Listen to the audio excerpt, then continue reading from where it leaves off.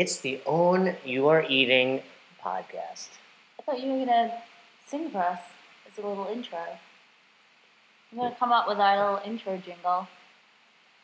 If you're listening and you know of a jingle or a song that you think would best suit us. But it's got to be like royalty free, right? Well, ideally, yeah, but I think you can get away with it if it's just not all of the song, a portion of it. Can you? I think so. What would your intro song be? To my life? To your life. I got to give that some thought. I don't know. What would yours be? You're going to say something from Dave Matthews. No, I don't know if Dave Matthews is suitable for intro music. Maybe Don't Stop Believin' by Journey. Oh my God. What? That's cheesy. Like, that response made me want to be sick. Well, it's better than no response. Having said that, I actually, for some reason, I have like some kind of Mariah Carey song. Oh, yeah. Which is no better. That's not cheesy at all. I don't even know why. I can't remember the last time I listened to Mariah Carey. I've never heard you listen to Mariah Carey. You know, it happens sometimes in the car when I'm on my own. Rest in peace. She died? When? I don't know. No. I just figured. I haven't heard from her in a long time. She might have passed away. No, I don't think so. She's still around? Yeah. She's all right. I mean, she could sing, that girl. She can sing. She can, yeah. She's pretty good. Yeah. She's not bad. What's her most popular song? What would I know of her? I can't think of any. I don't know why she sprang into my head, because truthfully, all I can hear is like a Whitney Houston song going in my mind right now. But I Want to Dance with Somebody? Yeah. So I don't know why I was thinking Mariah Carey. She has a very, and people that are listening will, I'm sure, know it, but she has one really amazing song, and I can't remember what it is, that everybody knows. I will just have a little. By the way, there's one fly in our house. Google machine. This fly has moved in. It's been here all week. We should start charging it. But it only likes to live on food and drinks I'm eating or on my shoulder. Is it Hero that you're thinking of? When a hero comes along. That's my intro song. And All I Want for Christmas. Oh, that is actually one of my favorites. In fact, that would be my intro song. I love Christmas. It's my favorite time of year. Oh, Christmas intro song year round? Why not? Christmas. I dig it. It's fun. It makes people happy. All right. I play the Hanukkah song on guitar year round when you're not home. Hey. So, hey. It works. Well, this week we reached out to our tribe and our lifestyle members, as well as just anyone on social media to... Yeah, I didn't know where you put that question out. I posted it in a few different spots. Turns out people are inherently lazy. And when they read... listeners. When they read something, if there's a step between answering it, and they won't do it. In other words, hey guys, we want your questions, but you have to email them to us. Oh. Not going to do it. Right. Whereas if they can just DM you in Instagram, you'll get it? Or on the question on the Facebook page, like right underneath the thread. Right.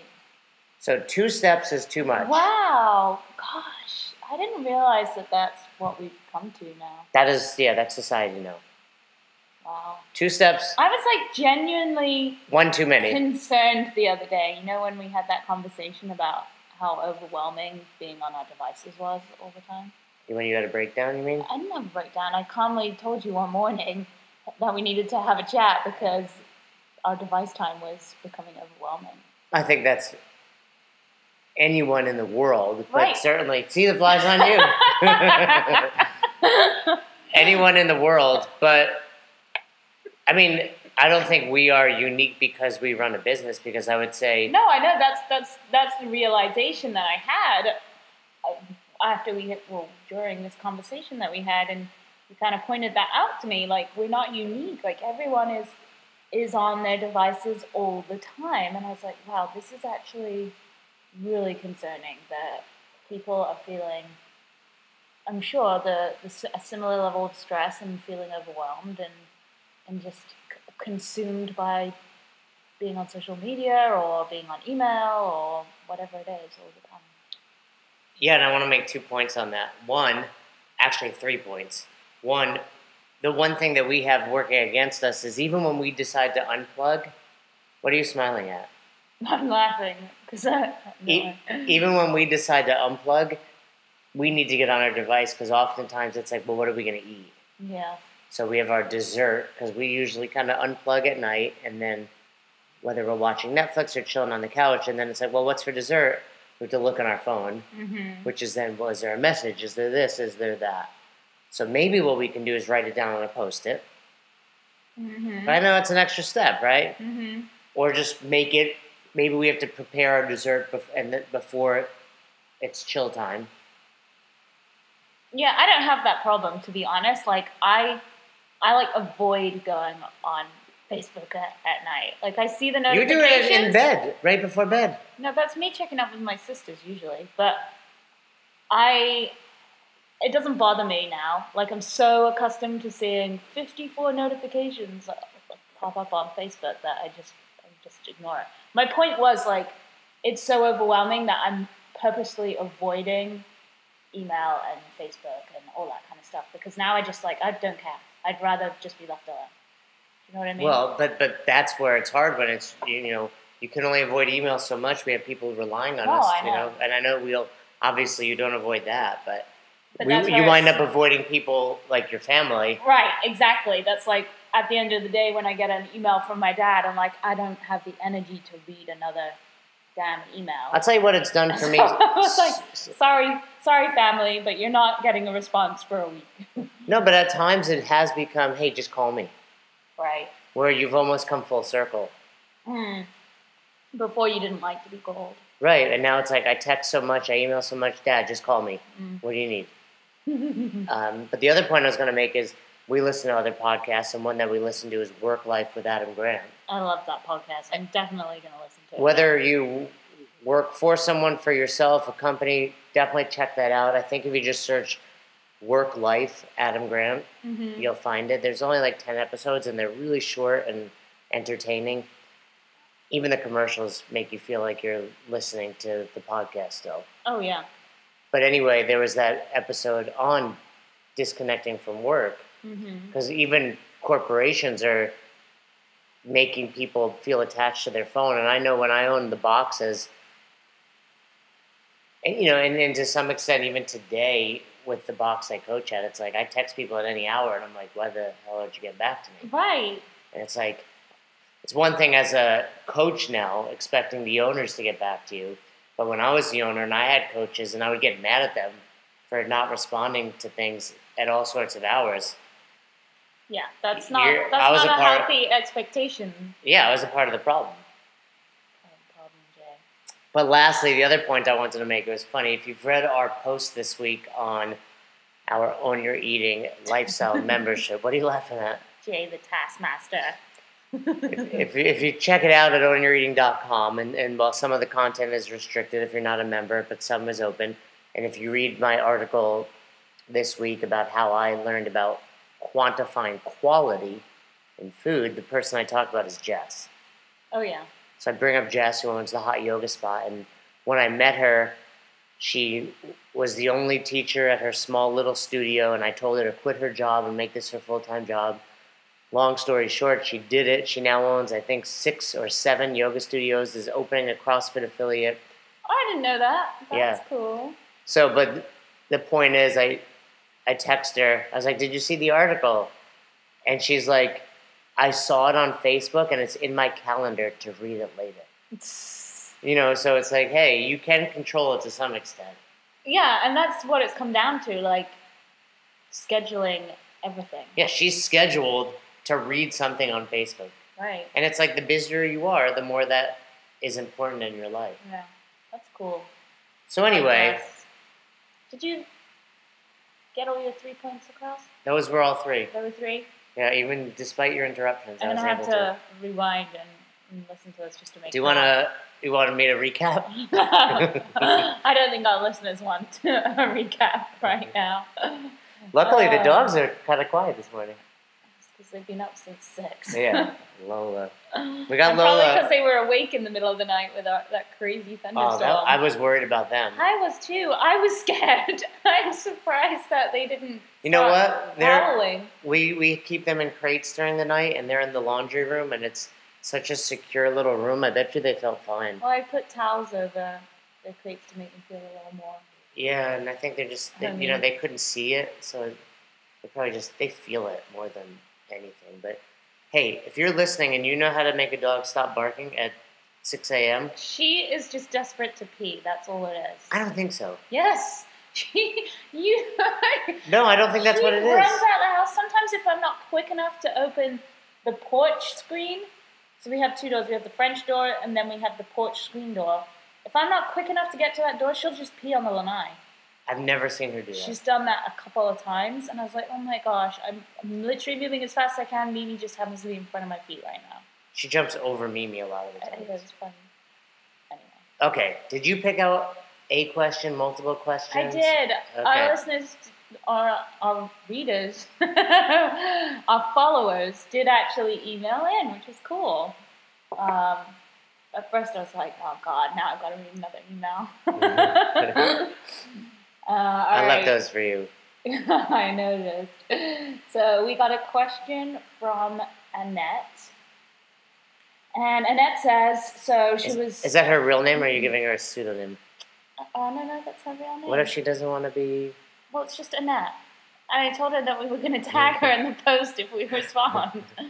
Sorry, Annette, we're blowing your cover here. I don't think there's anything too personal. Okay, and I haven't heard the question. Or read it. No.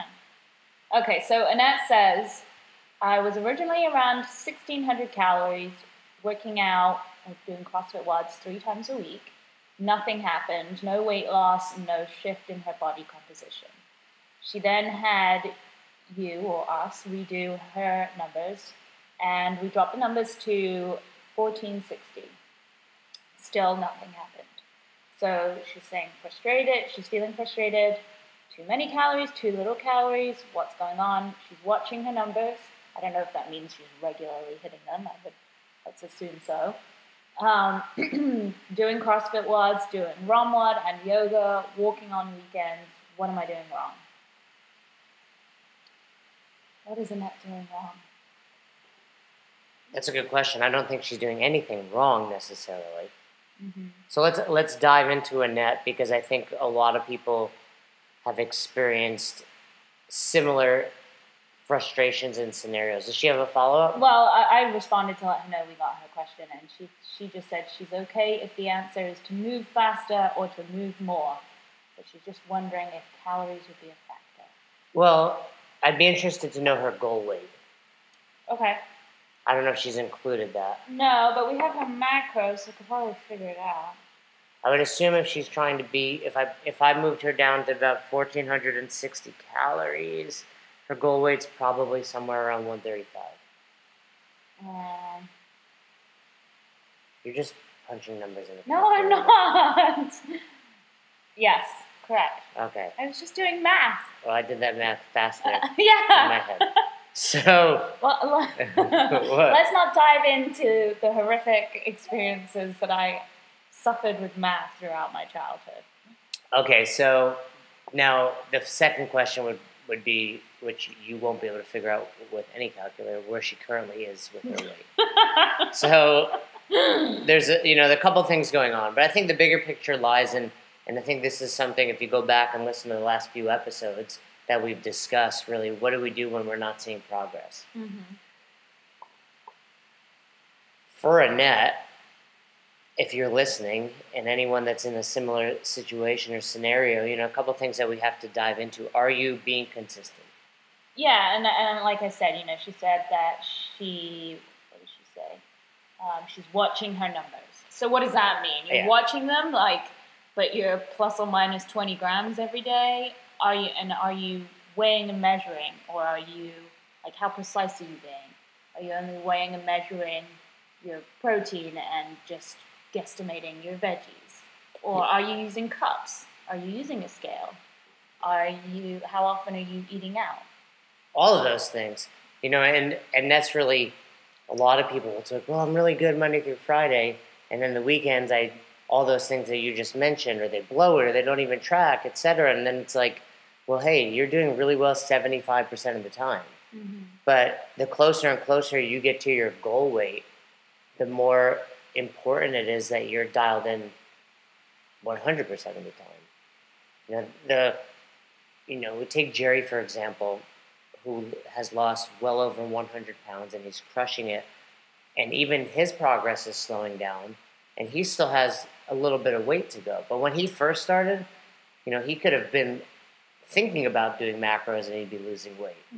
Right. But now the closer he's getting to his goal weight, right, his true potential there, the more he's realized, wow, every measurement matters. Yeah, every bite counts. So, those are the types of things I'd be addressing, Annette. Are you being accurate? Are you being consistent? Are you doing this 7 days a week? Start to think about some of the smaller details. Are you drinking water? Are you, you say you're exercising, you're doing CrossFit, and it sounds like you're doing plenty of exercise. You don't have to be a games athlete, and you don't have to be CrossFitting 5-7 times a week. You go 3 times a week. You do yoga once or twice. You go for a walk. I mean, that's awesome. That's more than 99.9% of the world is doing. So I think it could be a couple things. Assuming everything is dialed in, everything's going well, you're doing things properly, there's a small chance we need to drop the numbers a little bit more. But I think also for a lot of people, the quick assumption is, well, I'm not losing weight, I need to eat less, when in reality, it's maybe I need to eat more. Now, the fact that we've already dropped your numbers once leads me to believe maybe we can try another small drop, but then if that didn't work, I would start to bring you up and see how that went. Mm-hmm. But I have a suspicion that we need to focus on those first things we discussed prior to that. Yeah, I think precision and accuracy is really key. And then, like you said, following up with, well, am I drinking enough water, getting enough sleep, those kinds of things too. Nutrition is 80% of it. What we try to do is preach a lifestyle, and part of that lifestyle that you just touched on is sleep as well. And we see it in our check-ins every week. I can see people whose numbers are dialed in, the weight is moving down over the course of the week, steady, just like I want it. A night or two of bad sleep, the weight goes up. Mm-hmm. Numbers are the same. I can tell you my weight was up this morning after being awake for however long in the middle of the night.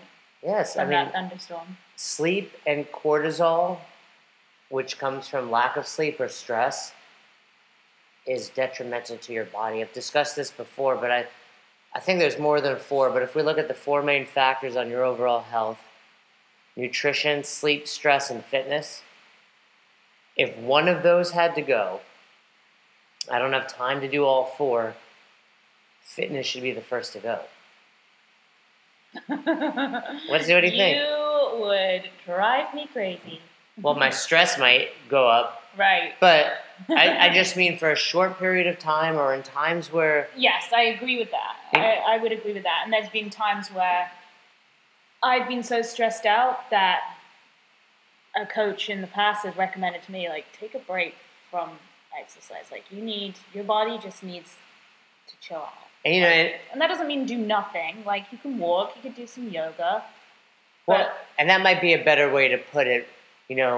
Maybe when you need to be healthy, we need to put a bigger emphasis on nutrition, sleep, or stress, where a lot of times we put the emphasis on working out. Right. Or when it comes to weight loss, I should say.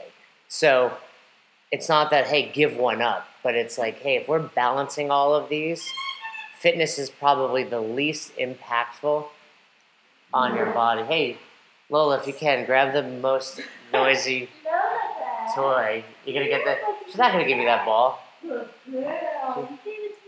Wow. Now I'm going to. So anyway, while Roz deals with that, Annette, don't talk from over there. I got it. Annette, follow up with us. We can use you for a kind of a recurring athlete over the next couple weeks if you'd like, while we're on the podcast. And let's follow up. So if you're listening to this, we want to get more information. So some of the questions I want to ask you, and again, we can probably look back in our records, but go ahead and email us your current weight, how consistent you are you hitting your numbers, not just consistently, but regularly? And what I mean by that is, are you diligently plus or minus 5 on all 3, and are you doing that 7 days a week? Any other questions you would have for her? How's your sleep? How's your stress? I would like to know about the consistency of her workouts throughout the week. She says she's doing all those things. How many days a week are you training? What are you doing specifically? I'd be curious to know. I think the body loves to be in homeostasis, and so if you're just doing the same things in your workouts, you're not continuing to see improvements in your performance. You don't, you feel like, yeah, cool, I'm doing this, I'm fit, but I'm not really progressing or improving. Possibly, we need to address that too. Maybe there's room for a little more intensity there. Absolutely. All right, well, we hope that answered your question. We'll do one more question. We'll do more of a light-hearted question that we got from Tom. Okay. That's his real first name also. All right, no pseudonyms. I told people that they can ask us anything and everything. And Tom took advantage of that. Just a super simple question. He said, you guys post about all sorts of stuff. You've asked us this question, but you didn't answer it. What is your favorite movie? You're going to go first, I assume. The first thing that just popped into my head, I have to go for, otherwise I could be sat here all day. I would say Sleepless in Seattle. I've heard you say that before. Yeah, two of my favorite actors. Who's that, Tom Hanks, Meg Ryan? Yeah, I love them both. They're awesome. I miss that generation of movies. They're just like feel-good rom-coms that weren't super cheesy. I think that's very cheesy. No. I think, yes. That is my definition of cheesy is not the same as yours. But, the ones that come out now, I don't know. It's just a different genre. What's a recent rom-com we've watched? Well, I suppose the one we watched last night was a rom-com. Yeah, that was weird. I enjoyed it. It was slow. I really enjoyed it. If you have Netflix... It was The Clapper. The Clapper on Netflix. It wasn't quite what I expected. I saw this all-star cast, and I thought, wow, this is going to be hilarious. And it wasn't. It wasn't like laugh out loud. I think it was thought-provoking. Yeah. They were both... The main characters are very kooky. Yeah. Which I understand you like. Jay always likes people who are a little off the wall. I do. I'm really intrigued by that. There they go. They're wrestling right as we're wrapping up.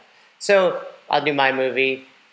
It's kind of my stock answer, but I agree with you. If you think too much about your favorite movie, you can be here all day. Yeah, there's different genres and whatever. Probably The Princess Bride. Oh my goodness.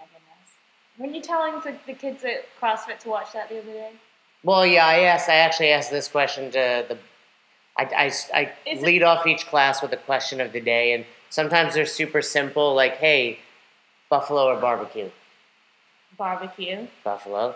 Or, I don't want to give... People are going to start thinking, why are you two married? How did that happen? Right, like I'll give you an example on that one. You love barbecue chicken pizza. Yes. I love buffalo chicken pizza. Yeah, you're weird. I don't know. So... First of all, we'd love to hear your response on that one. Post it below. We're going to put this up on Facebook. If you're listening to this and you're on Facebook, let us know, buffalo or barbecue, or your favorite movie. But, one of the questions I kicked off was a Saturday. It was a busy class, and I said, what's your favorite movie? And then they, when it got to me, I said The Princess Bride, and one of the young girls, Chloe, who, if you check our Instagram, was wearing our Don't Eat Like an Asshole shirt. Oh, gosh. Her dad loved it, and he got it for her. So she doesn't wear it at school. She does. No, she has a uniform at school, so she can't wear it anyway. But she said she had never seen that, and her dad, who's really awesome, Nick, who owns 239 Flies, check them out if you like fly fishing, said they were going to watch it that weekend because it's such a. It's certainly suitable for a 12-year-old, not like wearing a shirt that says "Don't eat like an asshole." Right. But I mean, it's just a great movie. I love it. I love Andre the Giant. I was going to say, is that why you love it? Because Andre the Giant is in it? He's my favorite part of the movie, along with I like the... Inigo Montoya. Which one's he? My name is Inigo Montoya. You killed my father. Prepare to die. Oh, yeah. It is funny. No, but the guy who tries to do the mental mind. Oh, games. you know what his name is? I forget his name. Lisps. But That actor. I forget his name. But his mental mind tricks in it. I love that scene. Where he's like, or did you switch the poison so it's in front of me? That scene is so funny. Yeah. But you know what? It's funny. I listened to another podcast that's all about like these classic old movies and the best scenes, and they talk about all that. It's like a bunch of comedians. And they were saying, like, how great that guy is in the movie, but if you watch it again, he dies, like, 30 minutes into the movie. Right. So it's very... Spoiler alert. Oh, shoot, yeah, well... You probably weren't following along anyway. A 30-year spoiler alert. Still watch the movie if you haven't seen it. And then follow up with Sleepless in Seattle, because Tom Hanks never disappoints. But anyway... The Princess Bride is one of those movies they haven't remade, and they really should. Yeah. I mean, they remade Overboard. That was terrible. Which was terrible. I can't believe you made me go watch that. Well, we have Movie Pass. He didn't want to go watch Avengers, and he made me go watch Overboard. When you have Movie Pass, you just kind of feel obligated to go to the movies, so we enjoyed it. I just enjoy the act of going to the movies. We go to the one with the lounge chairs. I was going to say, you enjoy the act of sitting in the dark in a lounger that fully reclines. Basically, you're sleeping in the middle of the day, and it's acceptable. You woke me up during one of those movies. I know. I looked at you. You were fast asleep. I was like, what? Because I know what's going to happen afterwards. Or even during. You're going to start asking me questions. It's funny. My grandfather used to fall asleep wherever we were, and now that's me. Yeah.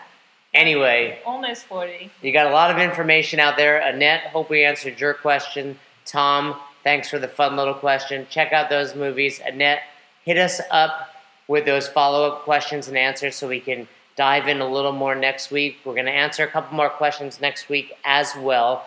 As always, check us out, ownyoureating.com. You can follow us on social media, Instagram, Twitter. We're even on Pinterest at Own Your Eating. If you're not already in our private group on Facebook, the Own Your Eating Tribe, go search it. We'll let you in. We do a great job of getting back to questions and answers in that group, as well as having an amazing support system in there. Anything you'd like to add, Roz? Go in peace. Have a great Wednesday. Did you say go and pee? Happy hump day. Peace. Well, they're listening to this on Thursday. Wow. Lucky for you, the week is almost over. Well, I appreciate your happy hump day to me. And, all right, guys, have a great rest of the week, and we look forward to talking with you, chatting with you, tuning in again next week on the Own Your Eating podcast.